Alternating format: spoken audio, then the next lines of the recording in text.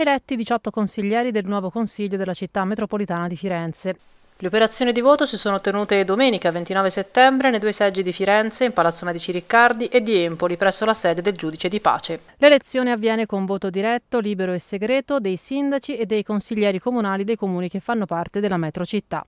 Voto che ha un peso ponderato calcolato tenendo conto dei rapporti percentuali esistenti tra popolazione residente nell'insieme dei comuni in una determinata fascia e popolazione residente nell'intero territorio metropolitano.